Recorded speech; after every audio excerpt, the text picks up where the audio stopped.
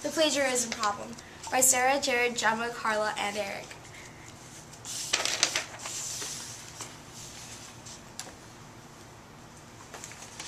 Hey Rachel and Stephanie, our group essay is due in a couple of days, and I think we should get started. Good idea. Okay, but who should we do the essay about? How about Albert Einstein? I already have a book about him. That would be great. I know a lot about him. I'm just going to copy the exact words from the book for our introduction. But Bob, that's plagiarism. What's plagiarism? Well, plagiarism is when you copy someone else's exact words and you do not cite the author's work. Are there more types of plagiarism? Yes, some people copy and paste the author's work, which is one type of plagiarism. And when someone does not cite the original author, that is also plagiarism. There are even cases when the work is cited but still plagiarized. What would happen if we were caught doing any of these things?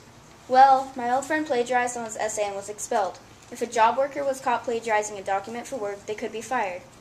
And some people are fined from $100 to even $50,000. Wow, people these days take this plagiarism business very seriously. They have to. Plagiarism is like stealing. Yeah, let's make sure we don't end up plagiarizing. That's a great idea. Group writes the essay. This essay looks flawless. We are going to get an A on this. Yeah, Mrs. Schwartz is going to love it. Okay, I'll see you guys tomorrow. Bye. See you tomorrow. The next day in class. Here you go, Mrs. Schwartz. Wow, I'm impressed with you guys. This paper is amazing. Thanks, Mrs. Schwartz. We worked really hard on it. We made sure that we didn't plagiarize once. Good. There has been trouble with plagiarizing lately. Really? What happened?